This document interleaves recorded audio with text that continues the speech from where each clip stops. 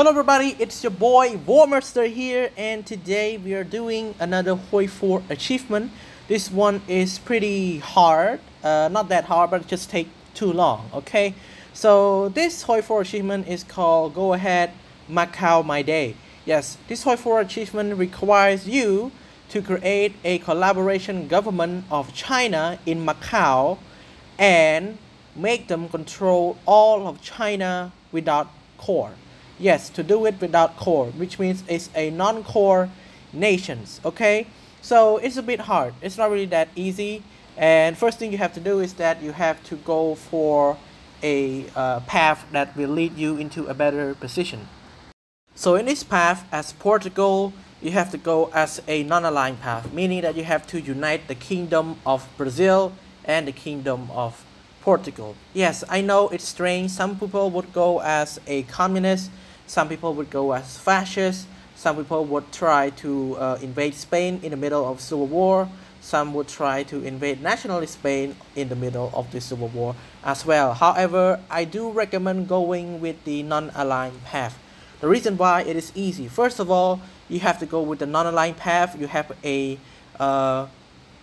advisor who has political powers. You also have to go to war with the Brazil as well, so that you can unite the Empire of Brazil. And when you united the Empire of Brazil, you will get a United Kingdom, and then you will get a really huge bonus of populations, of manpowers, also with multiple guns and also ships, and also around 10 division of troops as well.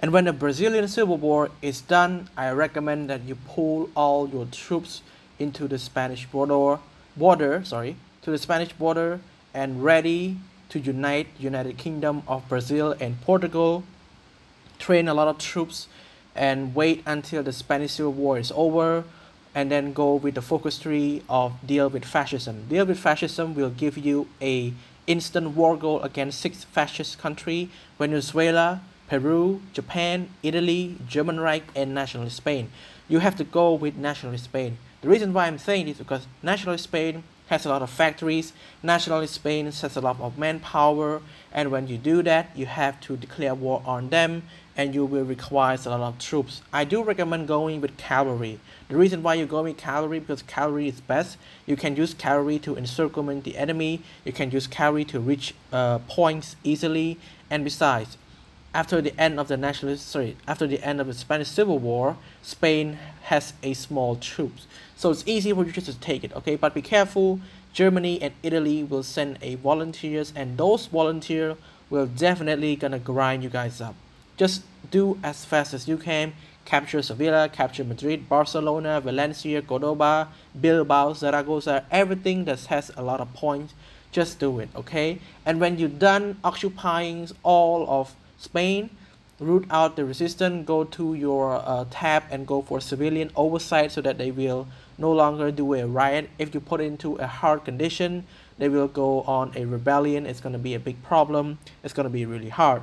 So after you beat them, after you root out all the resistance, train a lot of troops, okay? And then wait until Germany declare wars on Poland. And when Poland joined the ally with France and Great Britain, you can justify against France. When you justify against France, you can attack from the south and also naval invade at Belfast as well. After you naval invade at, sorry, not Belfast, it's Brest, yes, Brest. When you naval invade at Brest, it's easier. You guys can do anything you guys want, and when you guys reach Paris before Germany, you will get a lot of victory points, and then you will have to naval invade United Kingdom.